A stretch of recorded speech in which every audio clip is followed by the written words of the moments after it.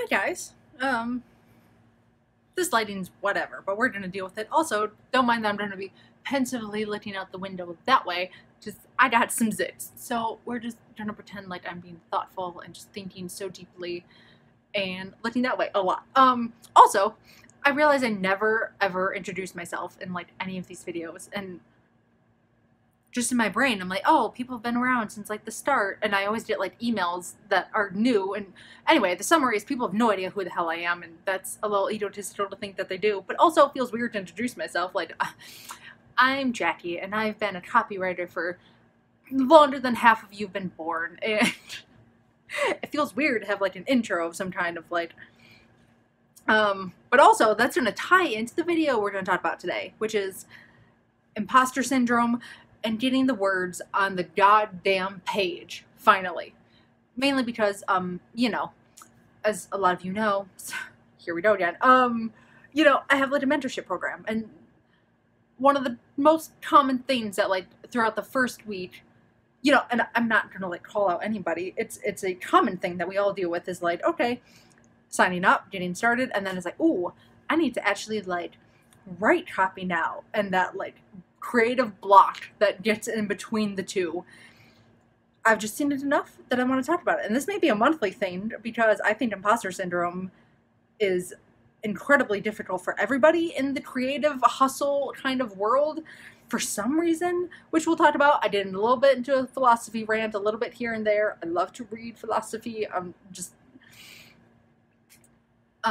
So I probably have a very weird approach to dealing with imposter syndrome, but you know what? Let's talk about it. Second of all, also, I'm just going to put in a clip right here for a second. It's like 40 seconds or so. So that's going to tie into what we're talking about. So let me just...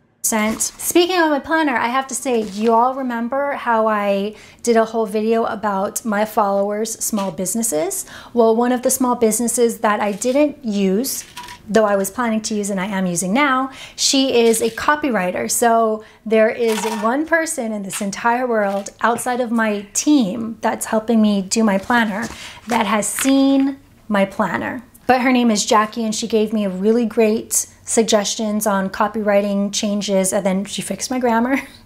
But she seemed to really enjoy the planner too, so.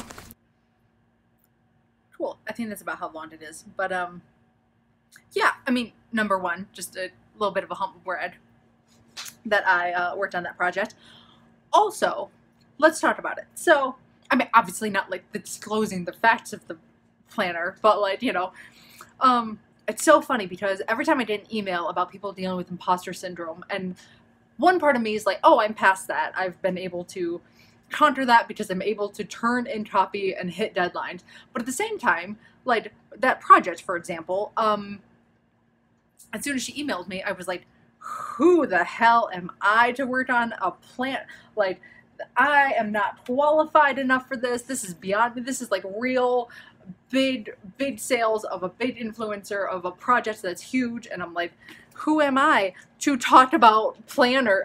Me, as if I haven't had, like, there's more stacked there, like as if I haven't had planners since the dawn. That's what I wanted for a college graduation gift when I graduated college, was this giant beastly leather planner. So anyway, the point is, I think it's just something that we all have to deal with. So here are some strategies that I use to, even though I'm still dealing with it, even though I have a writing degree right there that I paid God knows how long I will take to pay that off for, not that much. I didn't, you know, that much, but enough to where I have a degree and it still doesn't feel like I'm qualified to write things or edit things sometimes.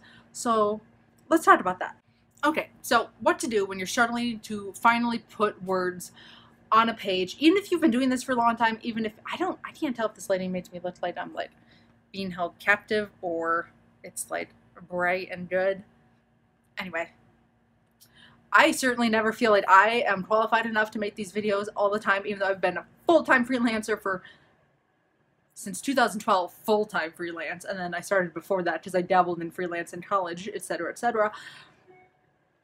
And I still feel like I'm not qualified to talk about, you know, copywriting on the internet because I haven't, like, had, like, a 7-figure funnel. I've had 6, which is still up, like, that's making a business hundreds of thousands of dollars, and it still feels like I'm unqualified to talk about copywriting on the internet because I'm not serious and professional, and I haven't written a book and like all these other things that all these big name copywriters have. So I think it's a thing that like it has to be constantly managed. And I don't want people to think that like somehow it gets easier with time. It does slowly, because mainly you have deadlines and people reaffirm that you're confident and you kind of feel better, but it's still, I mean, maybe there's people out there who just feel perfectly fine and blaze through and they have like no struggles, and bless. Please make videos. But here are some things that I have come across throughout the years to kind of deal with this. Number one, I got this advice from Elliot Hulse, who's a fitness YouTuber, one of my favorites before he became like an alt-right cult leader, sadly. But he said to fuck it up completely. It was one of my favorite things he ever said. He said a lot of stuff that was really brilliant in his peak of like 2015 of, in my opinion. And just to, like, someone was asking him about like a fitness program, and I think that was generally, or like a project or starting something, and he said literally, just fuck it up completely. Just go in there and fuck it up completely. Now, for the most part, you're not going to. Like, that's not rarely going to be the case. And sometimes, if you just go in with the mindset of like, this is going to be horrible, but let's do it anyway, sometimes that can help a lot with just getting past, because I think, especially with copy, a lot of us think that it's going to be perfect the first time. It has to be just knock it out of the park, perfect, right off the bat. And I do that. Like, sometimes if I think about a project too long, I build it up into this huge thing that like, oh my God, this is going to make or break my entire reputation, and if this isn't so good, somehow my career is going to fall apart and I'm going to be like homeless next week. So I just accept that like whatever I'm going to get on the page is not going to be the best thing ever.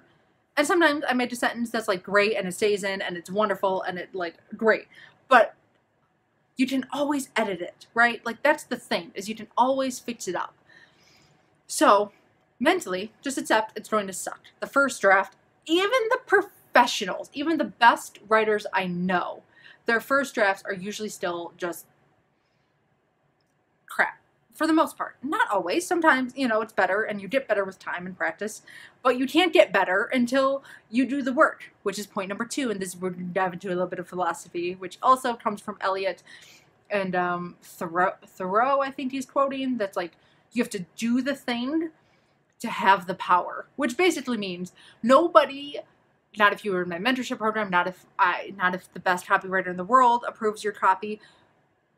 There's no like magical, yes, of course it helps to have someone review your work and say like, it's good. But there is no, especially in the copywriting world, certifying body, there's no person that can come down from the heavens and tell you, you are now officially like, you are granted the right to be a copywriter. Like, good job. Now you may begin. Like, there is no, and even if you go through like AWAI certifying course or like the ones out there where you have a degree, it still doesn't feel like, okay, you are now granted the power to be a copywriter.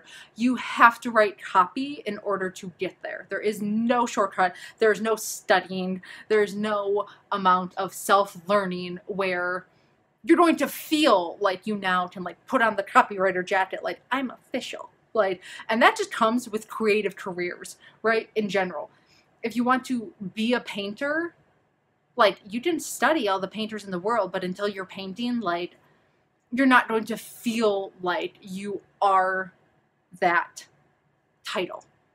A lot of like traditional paths you can, you know, go, and even I know people who have gone through law school, they pass the bar, they're lawyers, and they still feel like they are not qualified to like do something. Like it's still like a hard mindset thing, you know. And I think, I'm sure there's a lot of like deeper psychology on like maybe your parent was mean to you and like told you you were bad at things, or like you had a teacher who was like a raging dick and then you felt like you were bad at this topic forever. Which is fair. Like this is not what I'm talking about. Like you need to go like to therapy for that. That's not my job. But I can talk about how frustrating it is to be in a creative field and still feel like you are not qualified to do these things. And that's just not true, right? I say that as like, right? Like as if I still don't deal with it. But okay, the third thing, so fucked it up completely. You have to do the thing to have the power. Deadlines help a lot, which is where I think, you know, like why people sign up for my whole month thing is because I'm waiting for you to hit send on your project and send it in.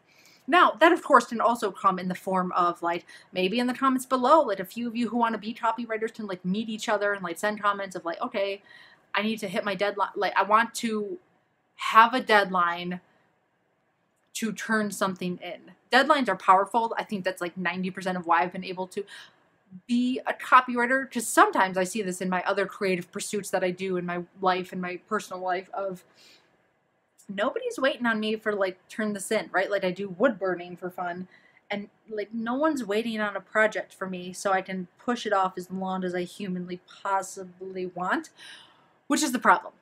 You know, like the one good part about getting clients and getting out there is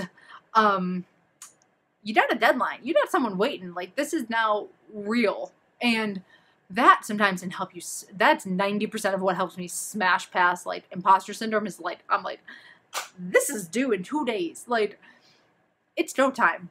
So deadlines help. So if you need to find an accountability buddy or whatever, like the cool phrase is for that, that can help a lot. And like I said, in the comments below, if you want to like meet people and find someone that you can be accountable with, that might help, you know? The fourth thing that sometimes helps me is to look at really, really professional grade, horrible copy. I always keep in mind something I tell people constantly, and I'll never forget it because it was the bane of my writing existence. Apple, at one point in time, and I forget the exact quote, but it was like something about that the iPod is funner than other like music managing like things in your pocket. My brain exploded. I almost turned away from Apple forever because funner is not a word. Funner is the worst word. It is not a word. And if it's being added to the dictionary, I denounce and reject it highly and entirely. So the point is, if a company with a giant multi-billion-dollar marketing budget, I don't know what they spend on marketing, but I'm sure it's a fuck ton. And if they use the word funner in their copy, no matter what you do and no matter how much of a blunder you make, it will never be fun. It will never be funner. And at the same time, it didn't hurt their reputation, and Apple is Apple, and they just carried on with, you know, their branding, which is something else for copywriters, especially, you have to keep in mind. So many of my clients have gone under, and it's not my fault. So much, like, copy is the icing on the cake of a business plan, of an overall marketing plan, of the CEO's reputation, of the day-to-day operations. Like, I cannot magically make a company that's like being run horribly profitable. That is not my job. I can take a company that's being run well and make their sales even better, but I can't overturn like a stupid CEO as many times as I've tried. So the point is like, even if your copy isn't perfect, it is not your job to make the company have the reputation it does. It can help. You can make it sound more eloquent. You can make it sound clearer. It is not your job, and it is not, you know, like, so the point is, although your copy helps a lot, it is not the make or break of every single business out there. Okay? If that takes a little bit of pressure off, because I think a lot of people see copywriters who are talking about, you know, or just business people talking about how fundamental copy is, and like, without good copy, like, your entire company will fall in the ground and like just burn. And no, that is up to the CEO and that is up to the owners. That is not your job. I've seen a ton of businesses do extremely well with horrifically bad copy and they're still doing well. Of course, their copy makes. Sorry. My alarm to go to the gym just interrupted me, so apologies. The point is, take a little bit of load off, right? If copy doesn't convert wildly, of course it's like a percentage of your fault, but it's also, you know, like people will sometimes hire me and where I reject and denounce clients is like they think that like they have no sales and they think that somehow by hiring me I'm going to make them millionaires. And I'm like, no, sweetie. I will take your already doing well business and like exponentially increase sales, but like it is not up to the copywriters to take a failing business and make it better. So take the pressure off. You are fine. It is the icing on the cake of an already good business. It is not up to you to guarantee profits and guarantee sales. That is not your job. Your job is to clarify what a business does on the internet. So, not that you're not a big deal. And if it helps you and motivates you to like put words on the page to like tell yourself that you are the champ and you are the like, you're gonna make people millionaires, like cool. But a lot of people, that's a little bit of pressure and you just need to take it off. Just take it off. Cool. And then the last thing that I do sometimes is if I'm working on clients' copy, I will take everything they have sometimes and copy and paste it into a Word document, because the simple fact of having words on a page to work with and kind of meld and like, I'll print them off sometimes and I'll go with like a red pen and like hack at it somewhere. To have words on the page sometimes helps you get over the seventh layer of hell of Dante's Inferno is a blinking cursor on a blank page. I don't remember how many layers there were. I never really read the book. It scared me. But there's no greater hell than staring at a blank page. None. Zero zilch. Absolutely none. I forgot another point. I'll bring it back in. But sometimes just putting their existing copy onto a page and molding it and playing with it and crossing things out sometimes helps a lot. To just have something there and to switch on your editing mode versus your creating mode, just to get the ball rolling. Okay, another thing I think I've mentioned in other videos is to just simply take like a pocket notebook and go somewhere away from your computer. Computers are extremely distracting. I will stand by that until the dawn of time. And just simply write out how you would describe this business to a friend. Which is why sometimes I recommend people write for industries that they know, because it's easier to do this. Like if I was writing for like, you know, I've used this example before, like a heart transplant device. I have no idea. I don't know that industry. I don't know enough about that to be like, oh, yeah, best friend, let me tell you why this heart transplant like thing is amazing. I don't know. I'm not there. But if you wanted me to sit down and tell you why my passion planner is amazing, by the way, I'm finally an ambassador for Passion Planner, so you can get 10% off with my code down below. It's like I birthed a child. I'm like so proud of it. But like if I wanted to sit down with like one of my best friends and tell them like why this planner is amazing, I could easily do that.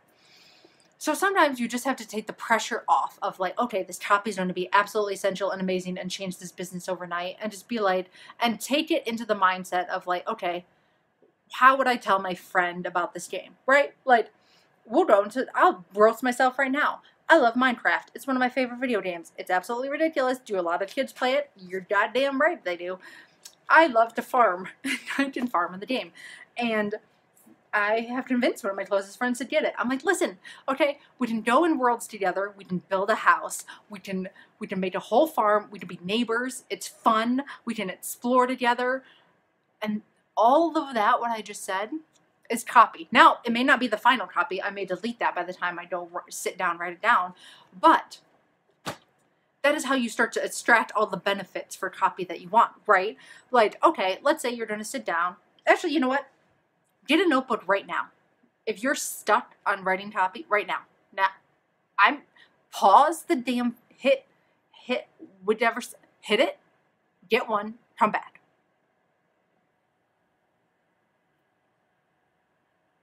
If you're stuck on writing, you better have a damn notebook in your hand. Okay, so what you're going to do, real quick, you're going to just bullet point. I'll do it right now. And I'll list things out for you.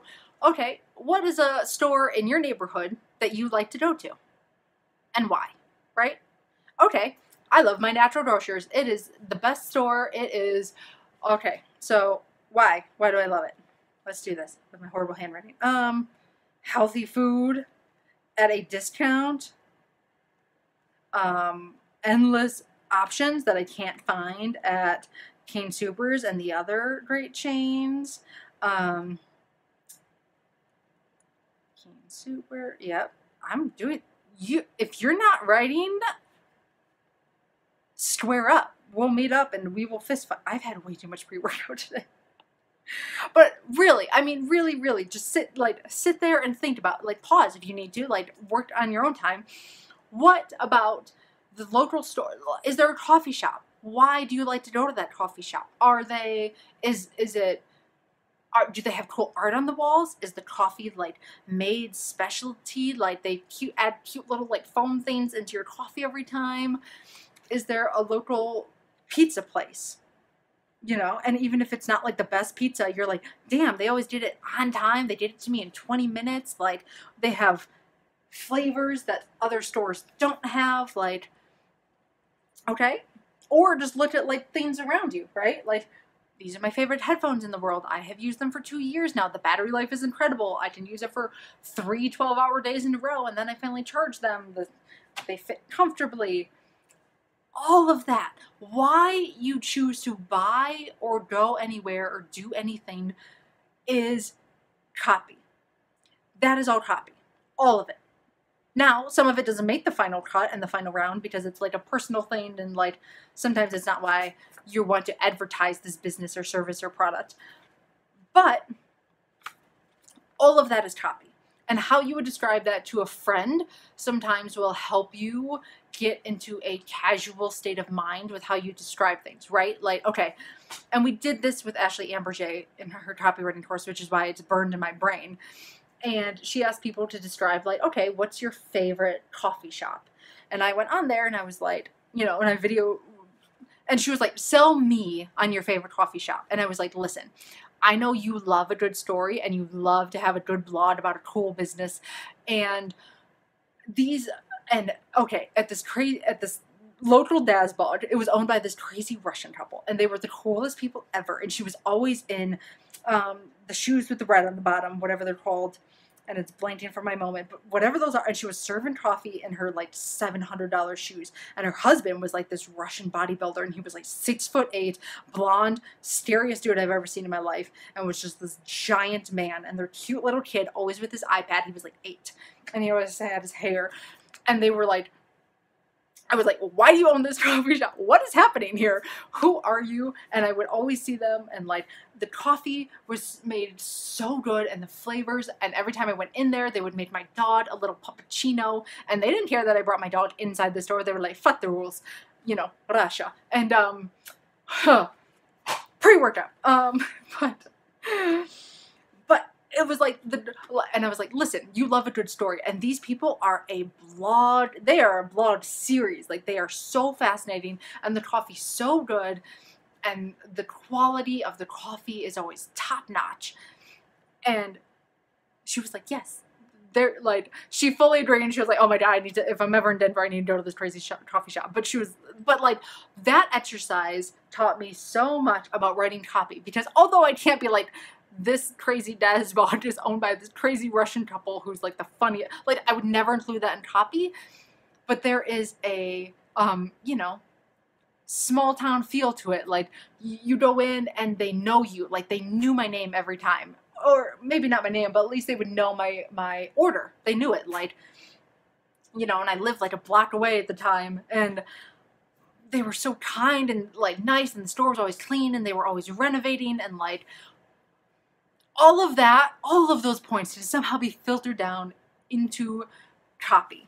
So, you know, sometimes you just need to step away, take the pressure off, and pretend like you're describing this business to a friend. Even if you have to use your iPhone and go on your voice recording app and say like, man, I love this gym because every time I go in there, like, they know my name, the equipment's always clean, like, the classes pump me up, it gives me a workout that unlike any other business does. Like, every single thing. We are all copywriters because we're selling our friends on things all the time. Dude, you gotta come out. Like, we need a bros night. Like, we gotta go out, dude. I haven't seen you in forever. We're gonna go to this place. They got like the most bomb margaritas.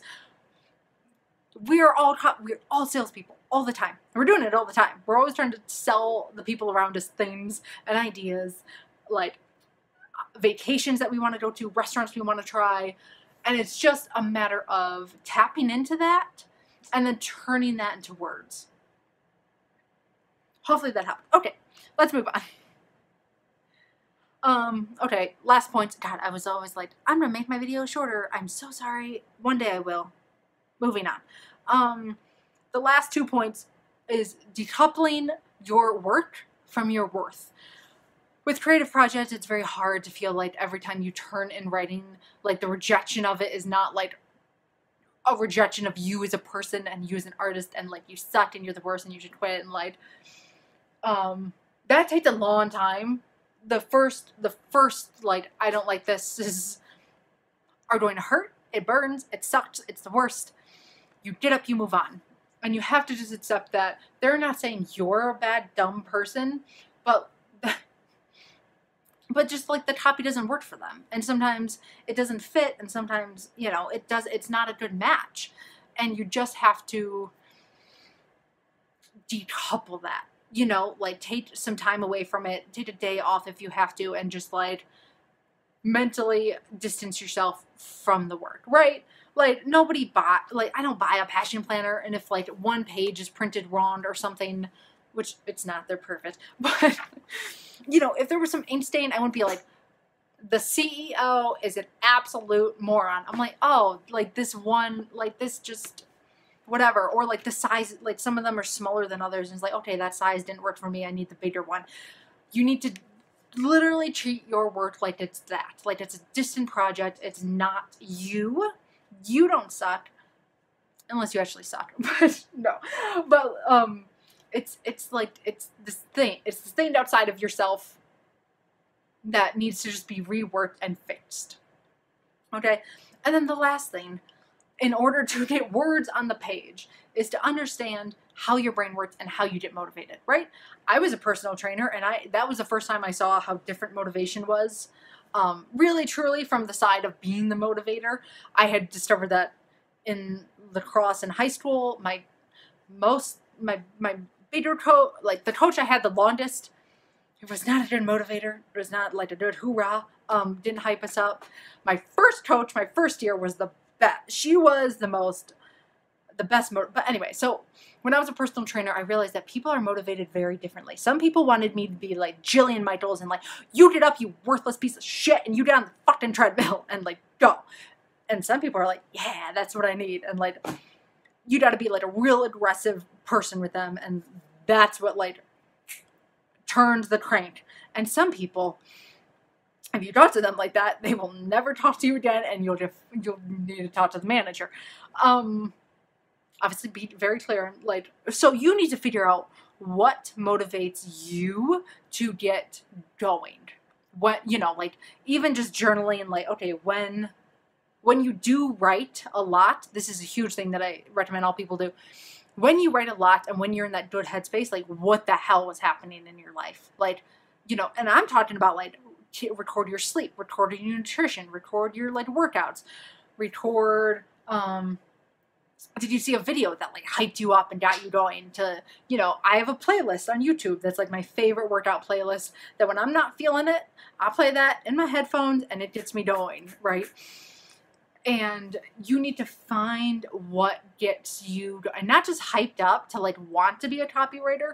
When you sit down and do your art, what were you doing in that moment? Like what was happening, you know? And sometimes it is just like you got a good amount of sleep, or sometimes it is like the pressure from bills. Like a lot of times it was like I was freaking out. I was like, fuck, rent is due in like 3 weeks, and I don't, you know, like in the beginning I was like just money stress was a huge like get up and go, like get it done, which is hard to replicate because you don't want to keep putting yourself in that situation, but the understanding of pressure. So then I would turn that into like, man, I really need a new computer. Like, and I would think about that a lot. Like, I really need this. Like, this is go time.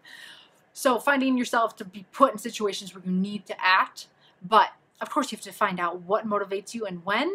Keep track of that, and that will be a huge game changer, because you don't want to motivate yourself in the wrong way.